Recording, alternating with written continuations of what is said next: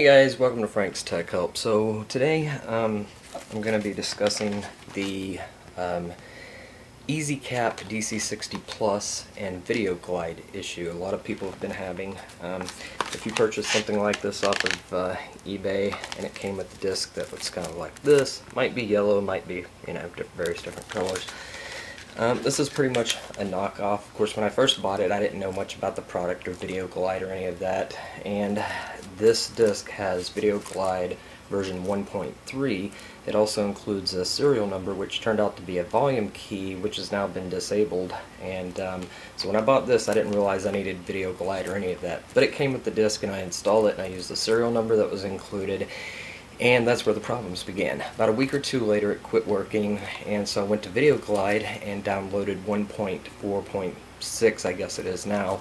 Anyway, I downloaded version 1.4 and tried to install it, and after I purchased a valid serial number, I was not able to reinstall it or get the serial number prompt to be able to reinstall the software and get everything working properly.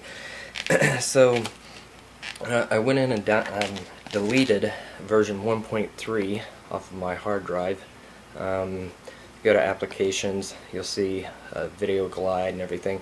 Now version 1.46 has an uninstall tool, but when I did the uninstall in version 1.3 for some reason, it did not remove a folder out of my preferences, and that was causing part of the issue.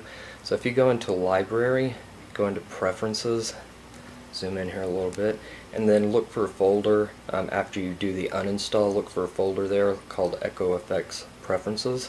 If that's there, then you'll need to delete that as well. From there, you'll want to jump over to Google, and you can type in VideoGlide, and Echo Effects will be the first link there. So purchase your key, then you want to come back, and you want to reinstall the software. Now here's an issue that I came into, and I think this might be part of other people's problems. I did the reinstall and went to enter my key, but it was not asking me where, to enter my key number. How the heck do you get back to enter your key?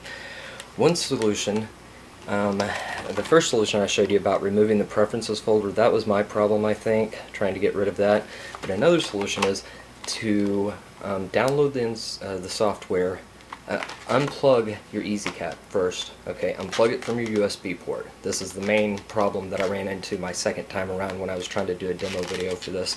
Anyway, unplug the EasyCap, install 1.4.6, start up the software, and then make sure everything's running good. Exit the software, then plug in your EasyCap and start the software again. And at that point, it should ask you to enter your serial number, which you can enter the one that you've purchased from the Echo Effects software company. So, primary thing, like I said, remove the preferences folder and then unplug this and start it up once to make sure everything's working.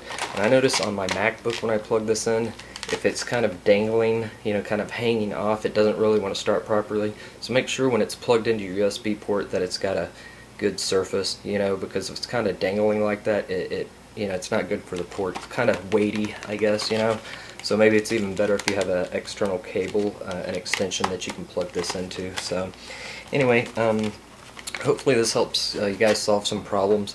If you're using 1.3, just make sure that you go into Library, Preferences, and then delete that folder for Echo Effects.